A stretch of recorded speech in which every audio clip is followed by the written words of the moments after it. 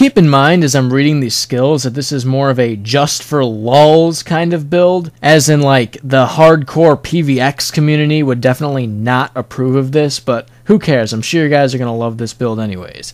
So this is a very open-ended build that you can modify to your desires. So the main skills that you need for the build are Destructive Was Glaive, Ancestor's Rage, and Spirit Rift. Then the other skills after that are the optional skills. I'll read you what I have. After that I have Renewing Surge, You Move Like a Dwarf, Finish Him, Empowerment, and Flesh of My Flesh. There are a lot of things you can do with this. Just as long as you have like the first 3 skills, it still works as it should.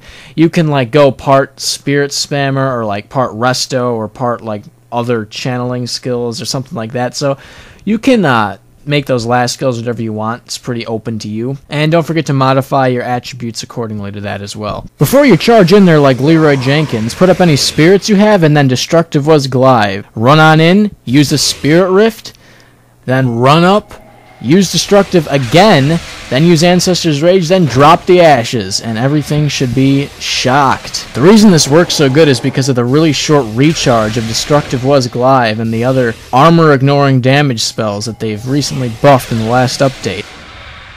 If you time everything perfectly, like the Spirit Rift delay, Ancestor's Rage delay, and the 2 Ashes perfectly right, you can get a pretty amazing spike.